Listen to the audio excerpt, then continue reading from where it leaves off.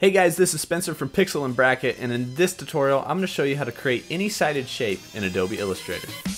Now let me introduce to y'all, it's the one son of a musician refused to fall. Here we are with a new 1920 by 1080 artboard and a little orange background for color. So what I'm going to show you in this tutorial is how to create a shape with any sides in Illustrator. What I want to use is called the Polygon tool. So normally over here in your toolbar, you're going to see the rectangle tool. You might even see the rounded rectangle, the ellipse tool. There's this awesome little Polygon tool.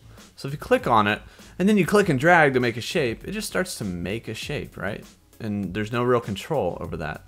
Let me show you two ways you can control the number of sides on your shape. First way is if I click and drag to start making this, with my other hand, if I use my up and down arrow keys, it actually increases or decreases the number of sides of the shape that I'm making. So I can just use my arrow key to create something that's got a lot of small sides, or I can go back down to create some of the basic shapes like a triangle or a square or a pentagon, right? Hexagon. I always get those two mixed up. Anyway, and then all you have to do is let go and you've created your shape.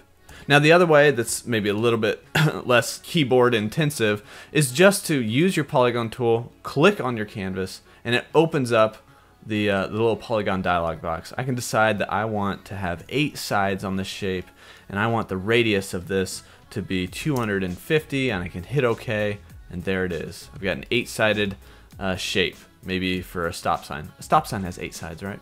Well, at least in the US. That is how you create any number-sided shape in Adobe Illustrator. You can easily create triangles. It's actually my preferred method to create a triangle, an equilateral triangle. You can create squares or hexagons, pentagons, octagons, dodecahedrons. Those are spherical, aren't they? Maybe you can't make that. Anyway, thanks for watching. If you guys like this video, and subscribe if you like any of my other videos, and I will see you guys next time.